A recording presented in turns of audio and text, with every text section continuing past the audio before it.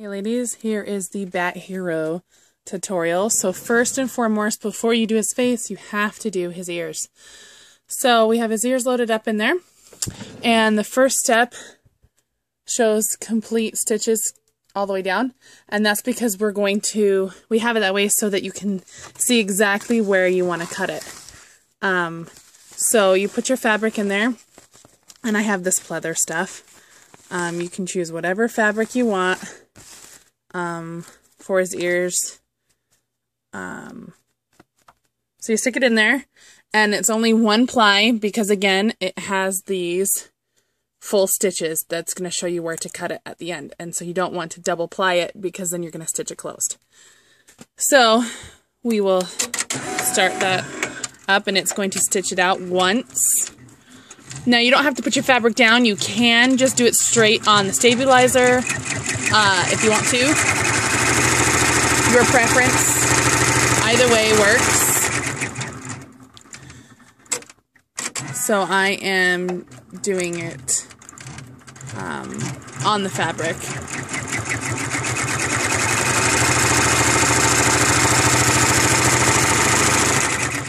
Alright. So that first step is done. I know it's going to be hard to see because it's black on black and it's pleather, but it has stitched out the entire, oh, you can see it a little bit, stitched out the entire ear. Now these ears are going to be small and pointy, so you're going to need a some type of applique tool to flip the ears. I personally use needle nose pliers. You can use chopsticks, whatever you want. So what I did is I had a long enough piece, see over here, and all I'm doing is flipping it over top so that the innards are facing each other, face on face, right side on right side. So this is the outer side. So now it's going to go through and it is going to stitch out the out part of the ear. And it's going to go around a couple times to do it, and then we're going to pull it off and I'll trim it out and show you, and then we will move on to the face. Alright, so his ears have stitched out. So then you're just going to pull it off of your stabilizer. I used tearaway. You can use cutaway if you want. Again, personal preference. Whatever you want is fine. Now, the reason why I'm going to show you the back is because you can see the stitches on the back better than you can see them on the front of the pleather. So, here we go. Sorry. Alright, so on this back part, you can see right here is the, oh, let's focus here for a sec. Come on. Alright, so you can see the stitches are right there. The reason why we chose to do it this way is so that you can see these stitches is because we wanted a precise cutout of his ears. So what you're going to do, of course, is cut around this edging and cut around this edging down this way. And then we are going to flip them around. So let me cut them out and I'll be right back. Okay, so here I have them cut out. As you can see, I like to get them right up and close as possible to the stitches. So what you're going to do is you're going to flip what you can with your hands. Now, again, I'm doing this one-handed because I have yet to get a tripod. I know, I need to. But if I can do it one-handed, you can do it. So, you flip what you can with your hands.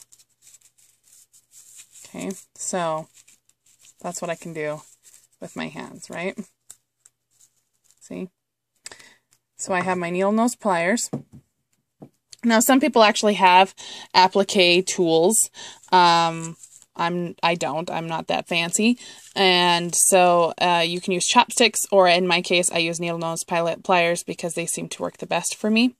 And what I do is I actually take it and I pinch the end of the applique. So if you see, I'm pinching the very end of his ear, and I'm just going to shove that up inside and push, push, push, and it'll push it and flip it. So if I can do this holding this with my chin, or I'm going to flip it and then I'll show you. So, yeah. So I'm going to flip it using my pliers just to shove it up in there. Something small. You can use anything really, because see, these are nice and thin. And just, it'll flip the rest of the ear. So hold on 1 second. I'll be right back after I flip it. All right. So see, I flipped the ear. And what I did was I took the needle nose pliers and I shoved them right up inside as far as I could go, and then I took one side of it because it's smaller and finished shoving up to get the point. So there's one flipped. Now we couldn't make it any wider because then our Batman turns into Catwoman and we want him to look like Batman. So again with the other one,